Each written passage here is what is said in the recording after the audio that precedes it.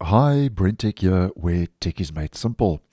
So, better late than never, and Microsoft Edge has finally received our Chromium security fixes that have been rolling out throughout the course of this week.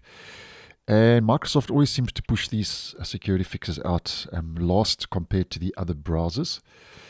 And this is actually our third point release update for Microsoft Edge for desktop, literally over the last 3 days. So, lots going on with Microsoft Edge when it comes to minor updates to address issues rolling out this week. Now, because we are dealing with security issues, as always, we head to our main menu, help and feedback about Microsoft Edge, and this is to double check, obviously, that we have this latest update. And after the update has been downloaded and installed, browser version and build is now sitting on version 121.0.2277.112, and that's been bumped up from 0.110.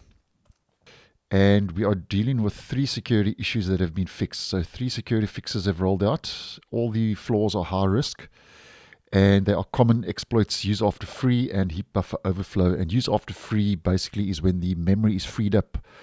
That memory that is freed up after you close Edge can be used by an attacker to gain access to your system remotely.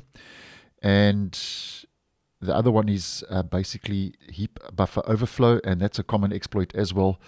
And basically your memory has sections of heap, and basically the memory available needs a pool or heap of memory segments, and there might be different instances where the assigned memory blocks might overflow into adjacent memory blocks, and that's where the attackers can gain access to critical data in those segments and can take control of the so-called heap overflow vulnerability and allow it to be turned into arbitrary malicious code. So those are basically more or less what those 2 vulnerabilities are all about. And now that puts basically all the Chromium browsers on the same page when it comes to the security update that rolled out at first to Google Chrome, which it always does at first. Now, basically there's nothing really new going on besides security fixes, but I did notice that if we head to our favorites, it's got a much darker hub compared to, as an example, your history. And this puts it more in line now with the browser essentials, which has a much kind of darker background compared to the lighter gray when it comes to the different sections. And I did post on this when it was in Canary.